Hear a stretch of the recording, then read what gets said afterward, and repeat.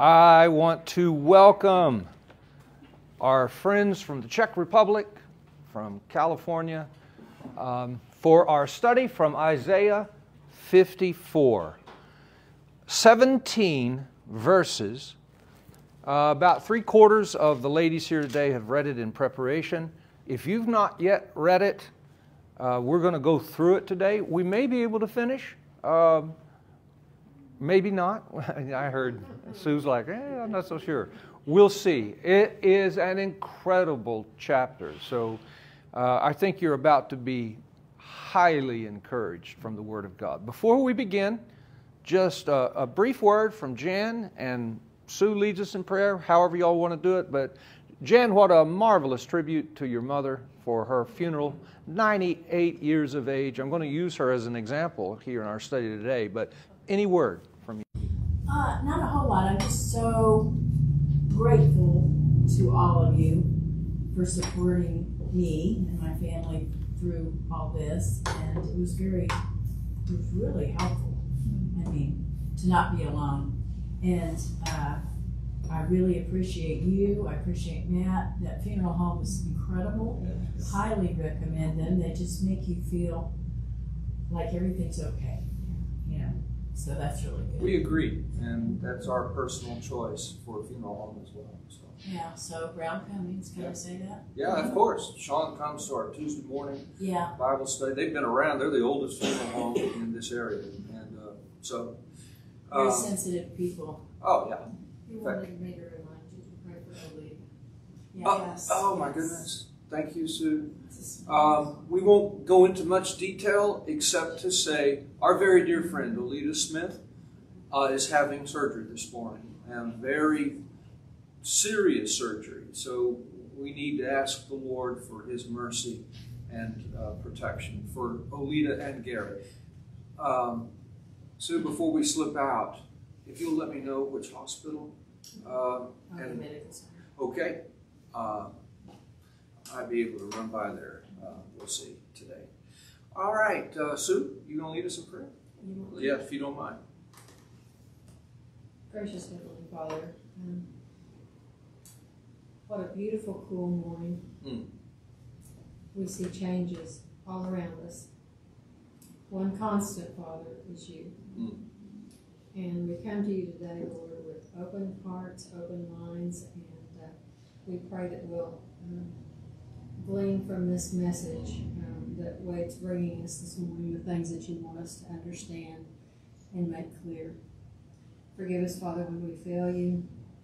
Be with those of our number who are not here, who are traveling or ill or going through things that you know about that we may not. Forgive us, Father, when we don't come to you first on all things. Guide us through this day. In your name I pray. Amen. Thank you, Sue. Okay, here we go. By way of review. Oh, Gene Bundy, I tried to get an AI picture of Jesus, and I learned some stuff, okay? So you can't read it, it's too small, but this is the actual ChatGPT boundaries that I established. And here's what I said. Please give me a very realistic 35mm photo of Jesus from Nazareth. Don't make him beautiful as a human being. Make him look physically ugly. Just as the Bible says, natty hair, brown eyes, an unkempt beard, paint on his face and in his eyes. Follow the pattern of Isaiah. He had no beauty or majesty to attract people to him. There was nothing in his appearance that we should desire him. He was despised and rejected by mankind, a man of suffering, familiar with pain. Like one from whom people hide their faces, he was despised, and we held him in low esteem. I used Isaiah 53. Those were the words. So it spun. It's usually very fast, and it came back and says, I cannot generate an exact image of religious figures such as Jesus based on religious depictions or any specific sacred text, especially if the request is deeply tied to sacred interpretations. Instead, I can create a representation inspired by your description, one that focuses on a humble, rugged figure, capturing human vulnerability and suffering. Would you like me to proceed with an image along these lines, while ensuring it is respectful and reflective of the description from Isaiah? Yes. Spin, spin, spin. I wasn't able to generate the image because, on and on. Would you like me to proceed based on respectful, thoughtful approach to your historical reference? Yes. Spin, spin, spin, spin, spin. It seems I still cannot generate this image. Because it conflicts with their content policy. No, Rochelle, you're spot on. That's concerning. No, you're spot on. So what's the content policy that Okay. disallows that? Okay. What it's fed. I didn't hear. Bill's right. Bill just said the computer can only spit out what it's fed. Right. So the content policy is the bias of the humans behind AI who are, and that's what I've been doing, trying to give a conservative bias. Yeah. Okay. Well, so what they're saying is we're not going to give you a depiction of Jesus based on Scripture. It violates our content policy. Because they're saying it's based on a particular interpretation of Isaiah 53. Okay, I get it. But you know why they're doing this. It's not Jesus. It's Muhammad. Because if you, remember, what's his name, Rushdie?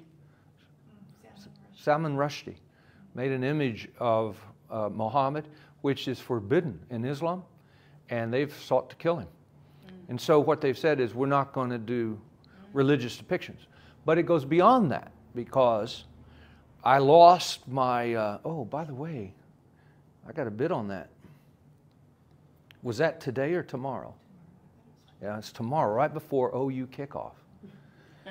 I lost my wadeburleson.org site, and there are people bidding on that. I don't know why I lost it. It's through Google. So it's a domain. So you type in wadeburleson.org. I lost it. I've had it for 15 years. Okay.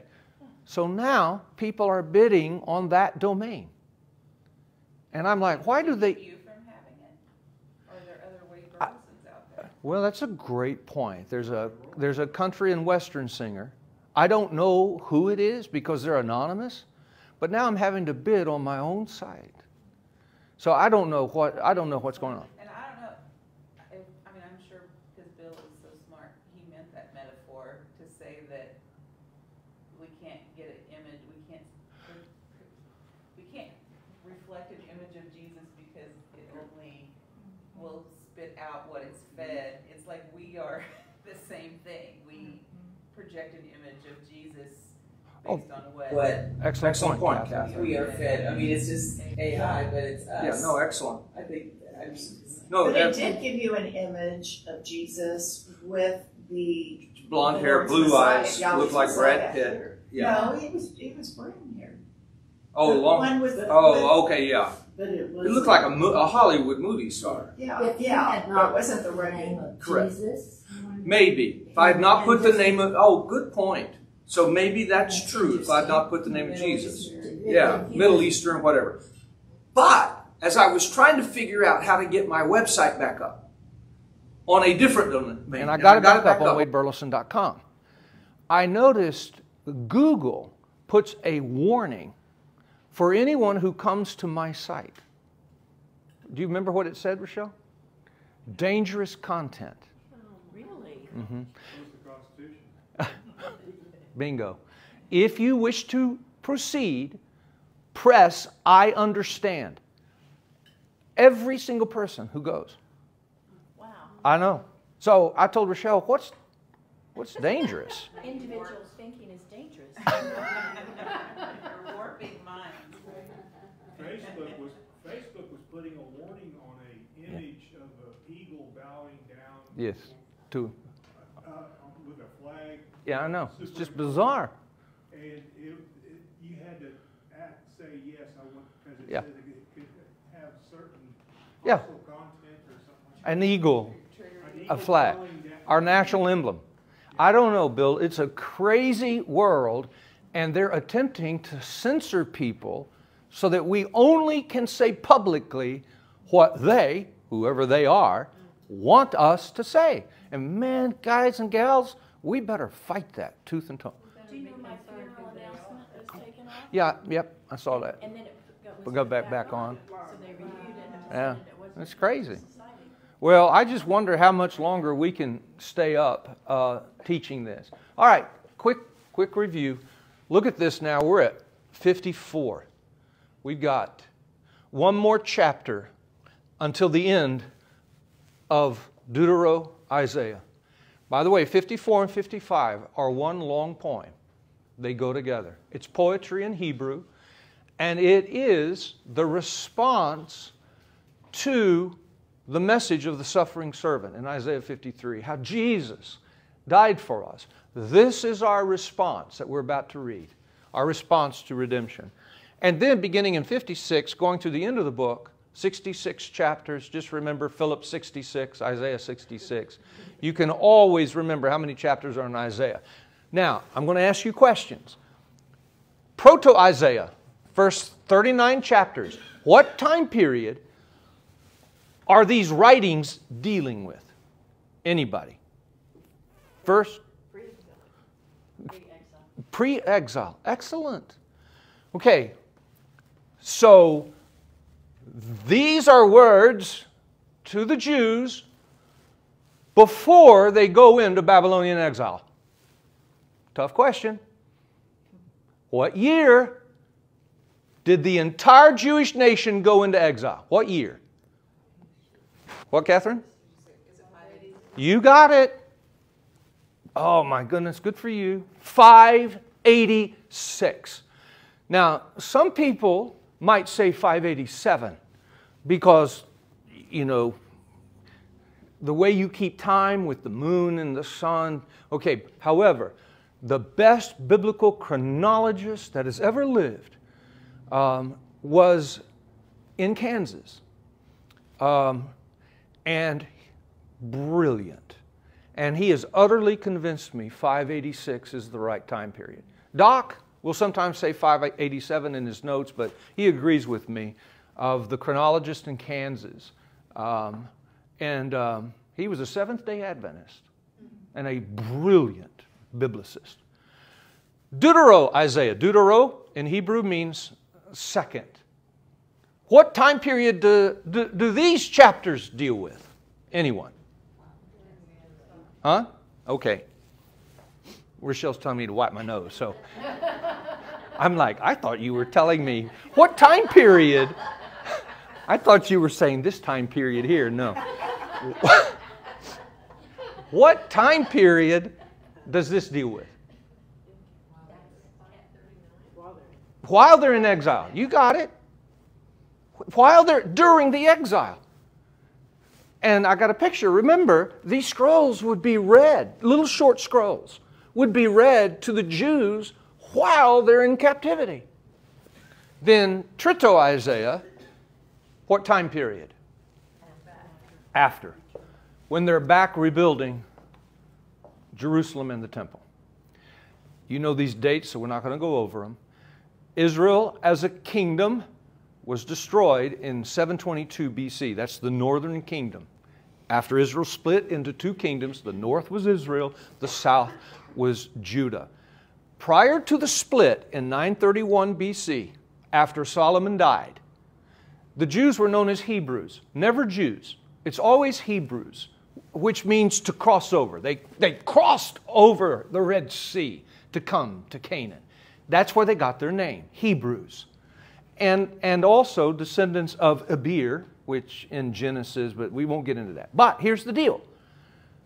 The name Jew didn't come into existence until after Israel was destroyed by Assyria. Then the people of the southern kingdom of Judah became known as Jews, an abbreviation of Judah. So you know all that. For our purposes, Isaiah was born in 761 BC. He was called to be a prophet when he was 21 years old in 740 BC. Now, how do we know that? That's the year King Uzziah of Judah died. Isaiah 6, in the year King Uzziah died, I saw Yahweh high and lifted up. And it's that great call of Isaiah to be a prophet. But I tell you that because Israel, the northern kingdom, was still in existence when he was called to be a prophet. So some of the early writings, Hazel, of Isaiah, 1 through 39, are intended for the northern kingdom, for the Israelites to hear. And Isaiah's calling them to repent. But they didn't. And so get this now. He's 39 years old in 722 BC when Israel is destroyed, the northern kingdom. And so now he turns his attention to Judah, his own home country. Jerusalem's the capital of Judah. Samaria was the capital of Israel. Isaiah turns his attention to Judah. And you see this in chapters 1 through 39. And he starts saying to his brothers in Judah, to the Jews, listen, if we don't repent, the same thing's going to happen to us. And some of my favorite chapters, Sue, in the entire Bible are chapters 37, 38, and 39 of Isaiah, where we see, Rochelle, Judah repents. 701 BC, Hezekiah falls on his face, prays to Yahweh, says, please forgive us of our idolatry. They cleansed the temple courtyard of all of the idols of Assyria, and the people put on sackcloth and ashes and repented. And Assyria, who had surrounded Jerusalem, was about to destroy the city in one night after the Jews repented. 185,000 Assyrian soldiers died suddenly. And Judah was saved at 701 BC. Historians who write about this, not biblical historians, world historians, say that the Assyrians died of the bubonic plague, that rats moved through the camp. The great Greek historians, Strabos and Herodotus, they write about that. But the Bible says, an angel of Yahweh went through the camp of the Assyrians with his sword and slew the soldiers. Now, when I was a kid, Sue, I had this image of this flying cherub with a sword doing this. Okay. However, Isaiah tells us, I think it's, I forget which chapter, but he tells us how they died. The Assyrians died. He says they died, Rochelle, of a pandemic. A pandemic. But here's my point, and then we'll move on from this. Throughout the Bible, anytime there's a sword in the hand of a cherub, it's a picture of judgment because of sin. When Adam and Eve were cast out of the Garden of Eden, there were two cherub with a flaming sword in the middle, guarding entrance to the garden. By the way, tabernacle in the wilderness, the temple, the Ark of the Covenant. There are two angels, cherub, over the ark with their face toward what's called the mercy seat. And on the mercy seat, the blood of an innocent sacrifice was placed. What does that represent? Well, it represents the judgment of God has come on an innocent animal. They died. So the angel with the sword doing this to the Assyrian soldiers, it's just the Bible's way of saying they were judged by Yahweh. Are you with me? Now, when Jesus Christ died on the cross, Isaiah 53, He bore our iniquities. He bore our sins. In Him, the punishment due us for our well-being was placed. He died. The sword pierced Him. The sword of Yahweh. Now watch. He's laid in the tomb. And then on the morning of resurrection, Mary comes to the tomb. John 20 says she sticks her head in to look. And what does she see? Anybody remember? Two angels on each end with the linen on the empty sarcophagus. Jesus has taken the sword for us, and He's risen from the dead. This is the theme throughout Scripture. Okay, so, yeah. No, go ahead. I took his class down at Edmond to this museum. Yes. Have you heard of that? Of course. David, Kingdom of David and Solomon. Beautiful. Have you been there? No, but I've read about it. Okay. They had like a ring of Hezekiah's lead Yes. servant. Yes. Actual ring. And Yeah. I don't know, it just made me think of you, and I was like, I want to go there with Wade. Yeah. You know, we ought to take a trip down there. It's traveled across the United States, and it's on loan. It's definitely worth the price of admission. I think it's like $10. I'm not sure. Yeah. Yeah, anyway, he said it was really Well, and it may not cost anything, but it's definitely worth it. And there's other things that they have. But that ring comes from the time period when Assyria surrounded Jerusalem. You read about it, Isaiah 37, 38, 39. That was Isaiah's key servant. I mean, you're looking at history. So here we go. This is all background. Isaiah 54. You'll understand why. 586, Jerusalem is destroyed by the Babylonians. Why the Babylonians? The Babylonians defeated Assyria, the world's first empire. And by the way, Hazel, this blows people's mind. The Babylonians defeated Assyria at the Battle of Armageddon. True story. Har Megiddo is a place. It's a big valley. It's the breadbasket of Israel. So Nebuchadnezzar, the general of the Babylonian army, his dad Nabopolassar was still living. He brings his army to the plains of Megiddo. Har means hill. There's a fortress city, has been for years, on a hill that watches over Armageddon, the valley of Megiddo. So Nebuchadnezzar brings his army 609 BC, and he defeats the Assyrians. We read about it in the Bible. It's the time. Well,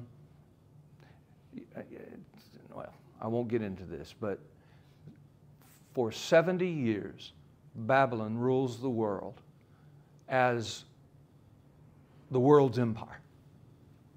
70 years, 609 to 539. Isaiah died in 681.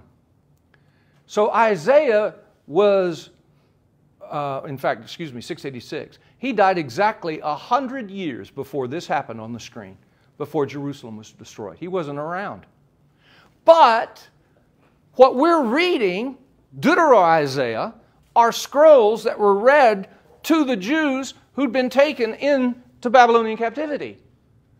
So Doc and I both believe that a disciple of Isaiah wrote these scrolls, these short scrolls, and Ezra, the scribe, later collated them together and put them in what you know as the book of Isaiah. But whether Isaiah wrote it himself or a disciple, it doesn't make any difference. They're words of encouragement to the Jews who are living here, beginning in 586, taken there by Nebuchadnezzar. Now, why can they not go this way? It's the Arabian desert. You will die. You can't make it. So you go always north. This is why all the enemies that ever attacked Jerusalem always came from the north. Mediterranean Sea here, desert this way, north was the way to come. Egypt right here, the biggest fortress cities that Israel had was down here, highly protected from the Egyptians and Ethiopians and so on. They were called Cushites. Okay, but most of the attacks on Jerusalem throughout history came from the north. Now watch this. They'd go up here, and then they go in the Mesopotamian valley between the Tigris and Euphrates River, and they were captive there. And as they sat outside the walls of Babylon, these scrolls, including Isaiah 53, what we're about to read in Isaiah 54, they were read to the people for encouragement. For encouragement. Isaiah 53 is the suffering servant. Incredible chapter about the Lord Jesus Christ. But there are 4 suffering servant poems in Deutero-Isaiah. 42, 49, 50, 52. If anybody ever says to you, Jesus is not talked about in the Old Testament, just take them here. Just take them here. Oh my goodness. You see Jesus throughout these poems. The suffering servant, the Messiah. Now what does it mean he's the suffering servant? Well, Yahweh promises to give the suffering servant a mission to lead the nations as a light. The suffering servant is mocked, abused, attacked by the very people he is sent to help. And he endures his suffering without complaining because he's enduring it for us. And he bears for us the suffering due our sins. The suffering servant is murdered, but God returns him to life and rewards him. And so, now watch. This is hard to get a hold of, but if you forget everything else I say, never forget this. If the suffering servant endured the punishment for your sins, you will never be punished for your sins. To punish 2 people for the same crime committed is the height of injustice. So you live your life already forgiven. There's no amount of prayer, commitment, promises, petitions that bring you forgiveness. Your forgiveness is in Christ. This is why I get the heebie-jeebies when evangelical preachers pound people to do things so that God will be pleased. He is already pleased. Now, as my grandpa used to say, put that in your pipe and smoke it. Okay. This really bothers people when you preach grace like that, because they're like, how can we control others if we tell them God is pleased with them in Christ? How can we control them? I'm like, why are you trying to control them? Let the Spirit control them. Who is the suffering servant? It's Jesus. Everything about Jesus modeled the nation of Israel. By the way, the Jews today will tell you the suffering servant is them. They're the suffering servant, the nation of Israel. And they forbid Isaiah 53 from being read in the synagogues even today. You can't discuss it, can't talk about it. And if anybody says, oh, but Jesus is the suffering servant, they're like, no, we are as a nation. And my response to that is, oh, for heaven's sake, suffering servants don't drop mega bombs on Palestinians. They're not suffering quietly. They're not the suffering servant. Jesus is. Now, here we go. We're almost done. This is why and how you will understand Isaiah 54. This is an AI representation of Babylon. Not a bad one. Much better than their picture of Jesus they wouldn't give. This is an AI representation of Jerusalem. Nebuchadnezzar took Jerusalem to dust. He destroyed it. Now it's important to understand that Jeremiah was a contemporary of Ezekiel and Daniel. He was about 100 years younger than Isaiah. He was living in Jerusalem, Hazel, when Babylon destroyed the city. He was in chains. He had a block around his neck, and he was in a dungeon underneath King Zedekiah's palace. Why did they imprison Jeremiah? Because when Ezekiel, who was already in captivity, 597, 10,000 Jews were taken in 597 by Nebuchadnezzar to Babylon. Ezekiel would write these prophecies. In fact, he would act them out, Rochelle. He wouldn't speak. He would act these prophecies out. He'd build a fire. He'd put a bronze pot on it. He said, this is Jerusalem. You're about to be on fire. But he'd do it acting. And people would watch and they'd write it down. And then they'd send the message back to Jerusalem to be read. And the message was, if we don't repent, we will be crushed. That's what Ezekiel was saying to his fellow Jews. You know what the Jews did when they heard it read, Catherine? They They mocked Ezekiel. What are you talking about? We are God's people. We are protected and safe. He's the one in sin. He's the one in captivity. But Jeremiah would be at the back, and he would speak up and say, hey, listen, Ezekiel was raised to be a priest, but God called him to be a prophet, and you better listen to his words because he is telling the truth. Who's that saying that? Jeremiah, shut him up. And there were hundreds of false prophets who would say to the people, peace, peace, comfort, comfort, safety, safety. We're God's chosen people. Don't worry. He'll protect us. And Jeremiah's down in the dungeon. This is why Jesus would say a prophet is not welcome in his hometown. And the reason is when you give a message that's rough to hear. Sound familiar, Bill? Facebook, here's a message that's rough to hear. What do? They get rid of the messenger. Here we go. The way to understand Isaiah 54 is to understand two cities. Jerusalem in Judah, Babylon in Babylonia. Now we call it Iraq. Two cities. Now I'm going to say something that can give you an opportunity to respond, and then I'm going to read the text. I'm going to read all the way through. We may come back next week and continue discussing it because it's that powerful. But when the Jews are in Jerusalem, faithful to Yahweh, worshiping Him alone, which happens in 701 BC, when Hezekiah repents, the nation repents, they are God's faithful wife. They prosper. He is their husband. They are wed to Him. But when they start turning to the Babylonian gods and start worshiping those gods, idolatry, God removes them from Jerusalem, forsakes His unfaithful wife, and they are punished for their sins in Babylon. Let me say that again. While in Jerusalem faithful, they are God's faithful wife. He is their husband.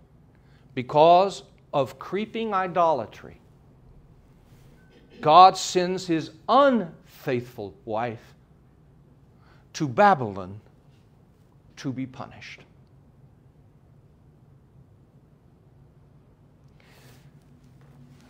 Now, are they being punished, or are they just being allowed the natural consequences? it's a great question. Because even though they were before The resurrection, are they still? That's a great question. Catherine, you're nailing what we're going to discuss today. So let me say it again.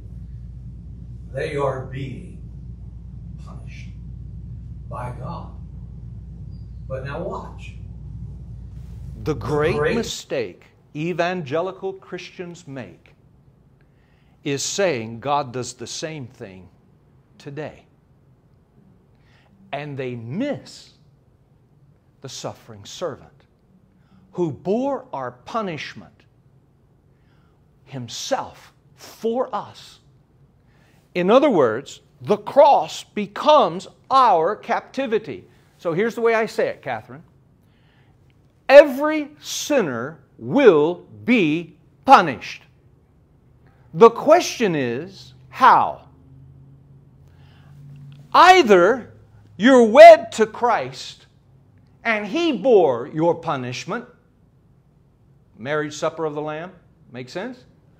Or you bear it yourself and God will punish you. But now listen to this. Ezekiel the prophet said, Yahweh takes no pleasure in the punishment of the wicked. Now I'm going to ask you, it's not a trick question, I'm going to ask you, what is the punishment from God for sin? Huh? Death. Death. And God takes no pleasure in the death of those He created in His image, but He will put sinners to death. This is why, if you're in Zion, wed to Christ, redeemed, you have everlasting life. For the wages of sin is death, but the gift of God is everlasting life through Jesus, the Messiah, our Lord. So, Isaiah 54 is our response to the suffering servant who went into exile on our behalf. Now, Catherine, we come back to your question. But are the Jews truly being punished themselves? I wish Doc were here. Doc says, yes, of course they are. In fact, they're punished double for their sins. But then Doc will tell you, beginning in Isaiah 40, they are forgiven because they've been punished. They have died as a nation. They have died as a culture. They were the unfaithful wife, and now they've been punished. They've lost their temple. They lost the ark. They've lost it all. And they are punished. But this is where Bill Blom comes, Rochelle. Bill is saying, after the Babylonian captivity, when God punished His people in Babylon, from that point forward, worship in the temple was no more. There was no ark. There was no spirit. You worshiped Yahweh directly. Now, they did come back and they rebuilt the temple, and it was the national cultural center. The Jews worshipped in the temple, but there was no ark, there was no spirit, and this is when you have the rise of the Pharisees and the Sadducees. Anytime you have religion without the Spirit of God and a focus on the Lord Jesus Christ, you have either legalism or liberalism. The Pharisees were legalists, the Sadducees were liberals. But where the Spirit of God is, there is freedom and there is truth. So, the question is, which city are you in? Jerusalem, wed to Christ, Zion, or Babylon, bearing your own sins?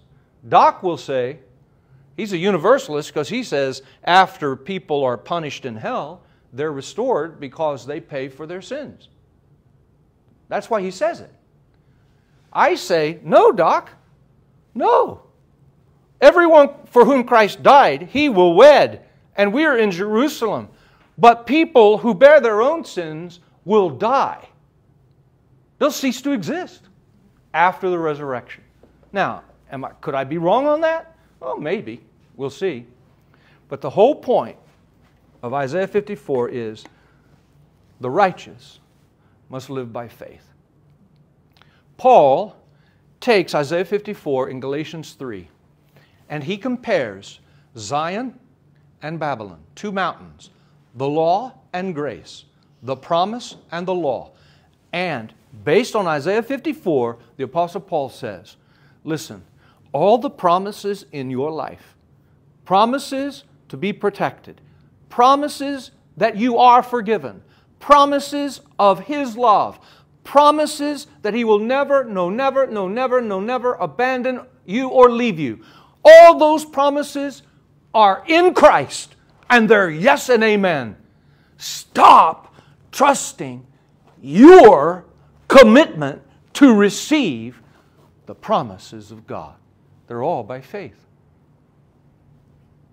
Are you following me? Now let me show you some of these promises. Here we go. Isaiah 54. Remember, this is the response to what the suffering servant has done for you.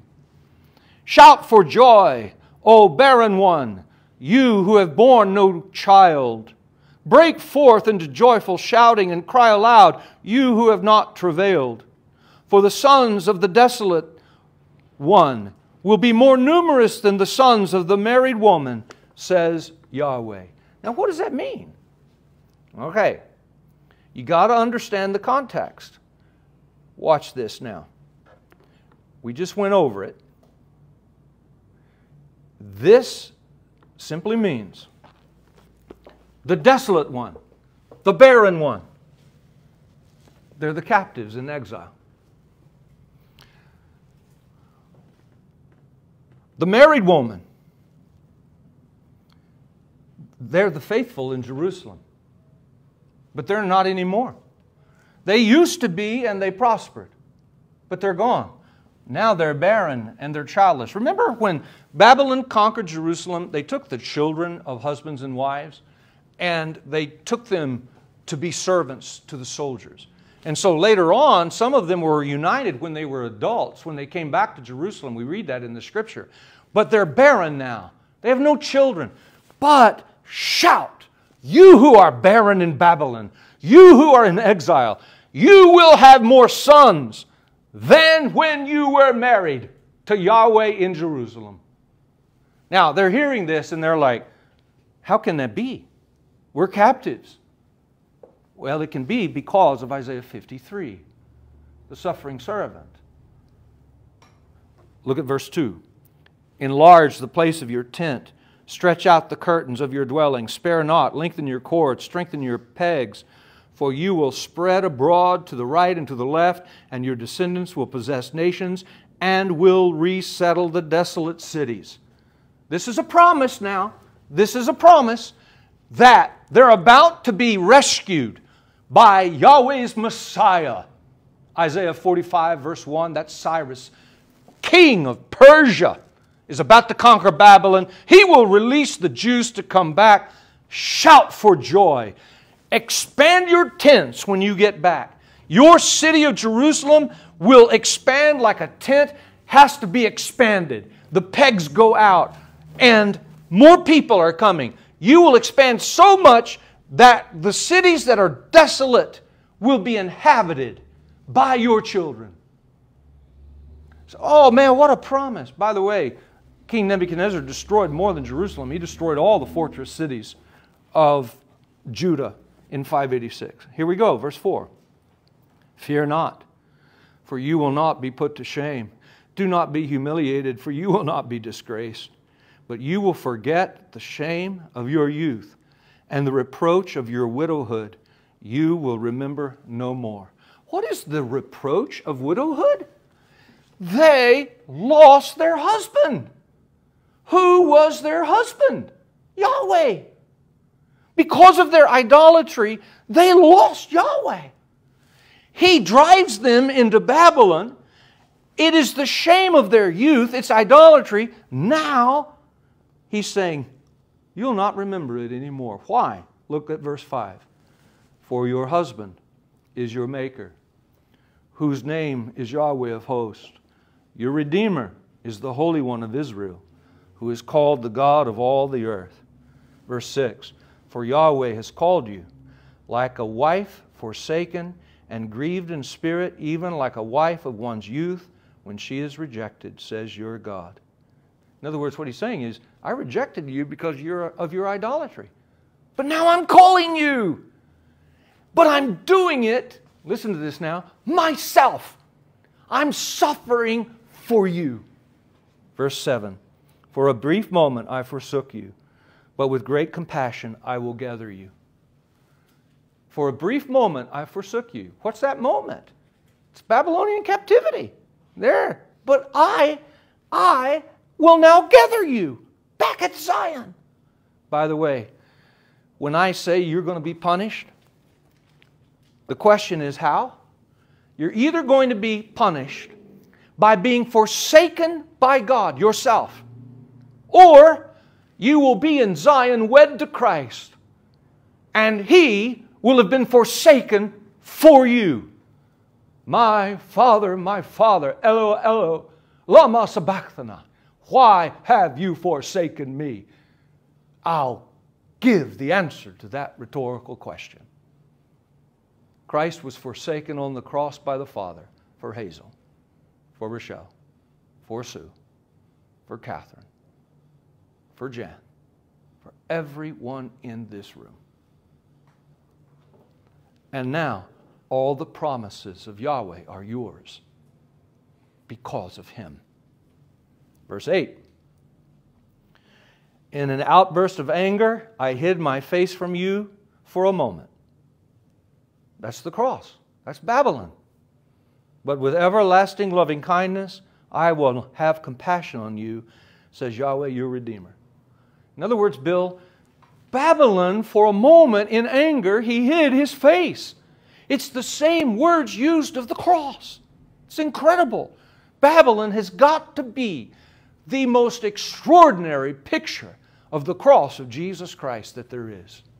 Verse 9. For this is like the days of Noah to me, when I swore that the waters of Noah would not flood the earth again. Look at this now, Gene Bundy. So I have sworn that I will not be angry with you. Star that, underline that. Let me say that again. That is verse 9. I have sworn that I will not be angry with you, nor will I rebuke you. Why? Why? Because the punishment has been given. And so any Christian who says God is angry with me, God is rebuking me, does not understand the suffering servant motif.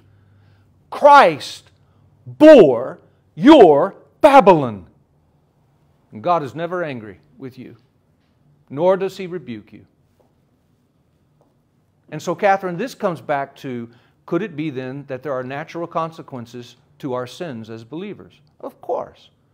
But it's not the rebuke or anger of God at all for Christians, for those in Christ. But for a person who says, well, God loves everybody and so on, I'm like, no. He punishes sinners. You have a choice. You'll either, He's angry with the wicked.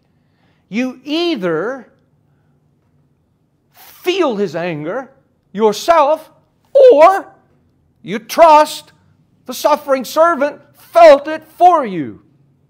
You see the gospel here, Rochelle? All right, let's go on. Verse 10.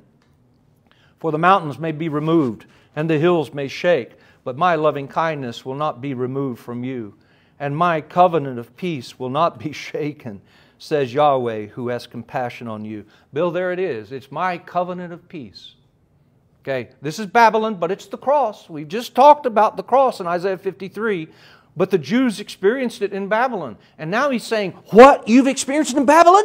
I am now forever in my covenant of peace, taking it for you.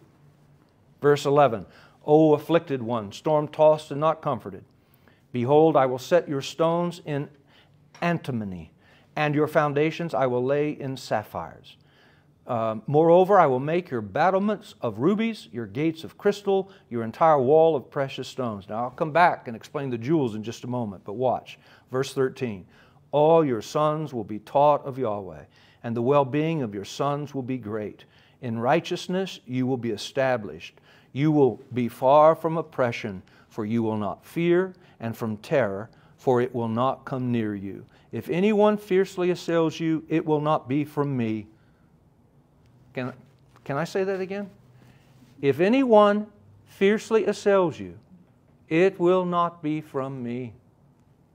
Whoever assails you will fall because of you. You're mine.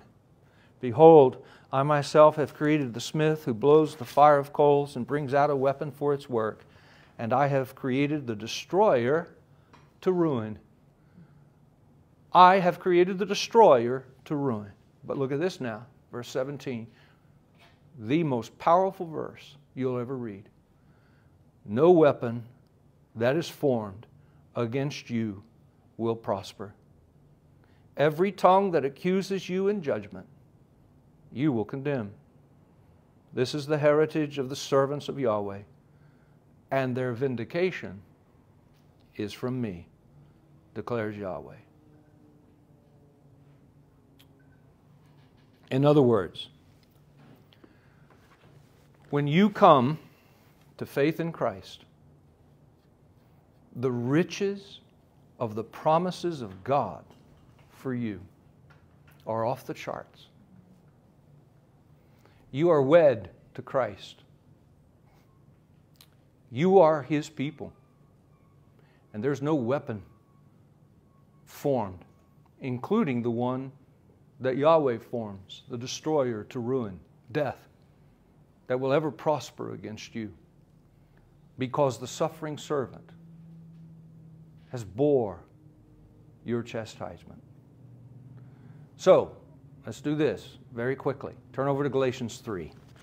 Here's the application, because Paul, in Galatians 3, quotes Isaiah 54. I'm going to read this very briefly, and then we'll close with about 4 minutes of questions. In Galatians chapter 4, or 3, excuse me, Paul, I have a subtitle. Faith brings righteousness. Look at verse 6. Abraham believed God. It was credited to him for righteousness. Therefore, be sure, it is those who are of faith, who are the sons of Abraham. This is why, in Genesis, it says, God making a covenant with Abraham, that's verse 8, all the nations will be blessed in you. So then those who are of faith are blessed with Abraham, the believer. Look at verse 10. For as many are of the works of the law are under a curse. For it is written, cursed is everyone who does not abide by all things written in the book of the law to perform them. No one is justified by the law before God. For the righteous man shall live by faith. Faith in what? Faith in the suffering servant who bore our punishment. Christ redeemed us from the curse of the law, having become a curse for us. Or we can say it like this. Christ redeemed us from the punishment of our unfaithfulness by going to Babylon in our stead. For it is written, cursed is everyone who hangs on a tree, in order that in Christ Jesus the blessing of Abraham might come to the Gentiles, so that we would receive the promise of the Spirit through faith.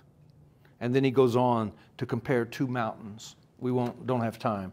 But the law and grace and works and faith. And he says to everyone who will read him very clearly, all of your blessings are in Christ. Faith it. Don't work for it.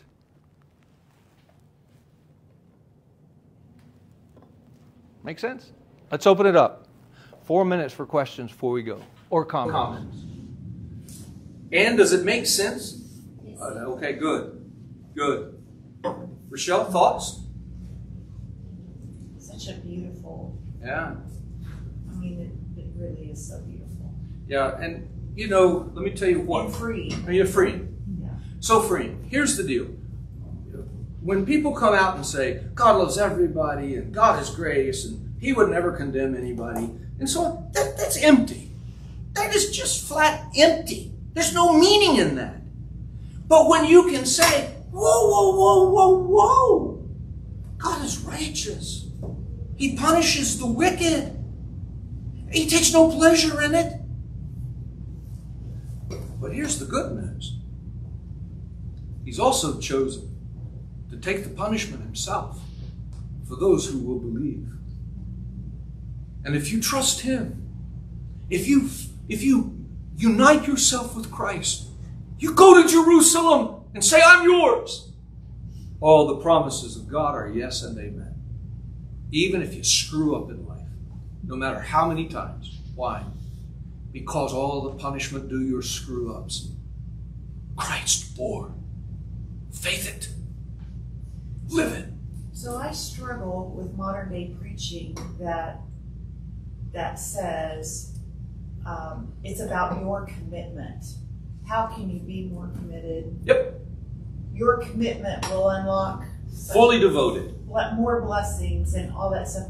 And that's, I just feel that yoke. I feel a heavy yoke that goes down around my shoulders. Yep. Me too. With that kind of teaching. It's not and the gospel. It's so opposite of this, and yet we're so easily pulled into that kind of teaching. And let me tell you why, To Rochelle. where we feel like we got to be better, No, I do know. better, work harder, Let me tell you. be more committed. Yes, be fully devoted, recommit, repent, all of this. And let me tell you But why. why do we run back to that when this I'll tell you is why. life? Are you ready? Yes. It's much easier to say I'll do something than it is to get up at 7 o'clock and come to a Bible study from Isaiah. I'm just telling you the truth.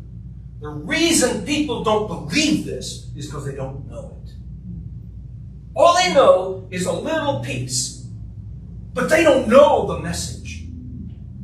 And therefore, they stand up, and basically it's all about what you do and what you commit and being fully devoted disciples so that God will bless you more. And I'm like, come on, guys, that's a bunch of crap. He died in our place. Now all the promises of God are ours. Faith it. It robs him of his glory Yeah. for us to Yeah. follow a theology that says commit more, be more Yeah. selfless, Yeah, be absolutely. more giving, be Absolutely. more. It robs him of His glory. glory. Yeah. And by the way, the people who understand grace, Rochelle, like you, I find to be the most loving, the most giving, the most generous, the most freeing in relationships, the most accepting. Now, sometimes people get confused by me because they hear the language of a prophet to a nation about punishment coming, about famine, pestilence, war, sudden death. And they're like, wait a minute, I thought you're a person of grace. And my response is, I am. But it's only in Christ. And if you're not in Christ, the punishment is coming. You will be destroyed. You will be destroyed.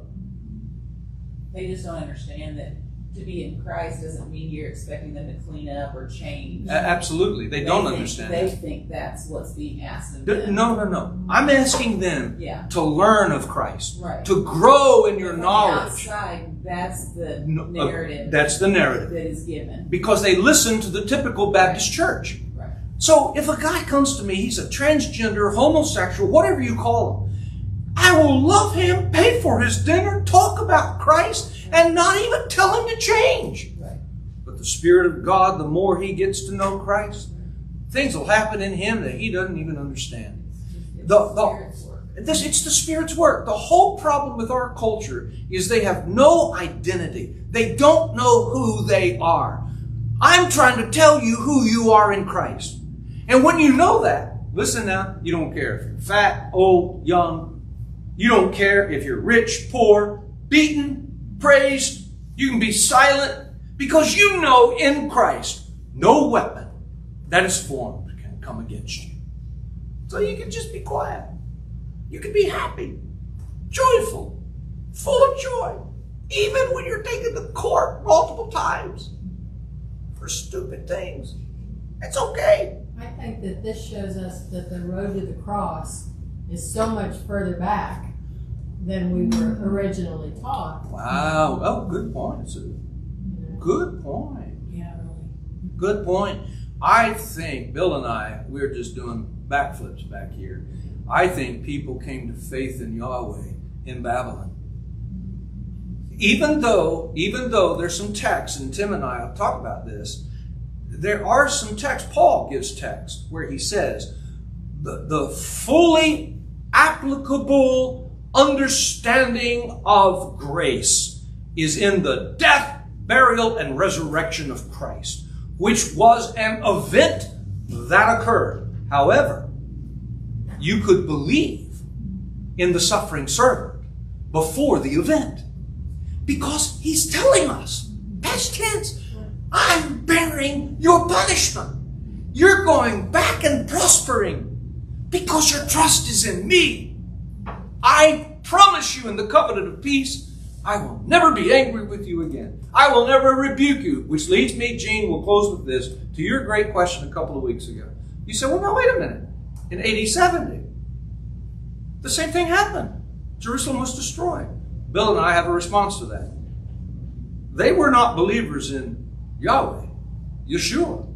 They were not his people. His people fled to the hills. In fact, I think it was Eusebius, the historian, who said not one follower of Jesus Christ was killed in AD 70.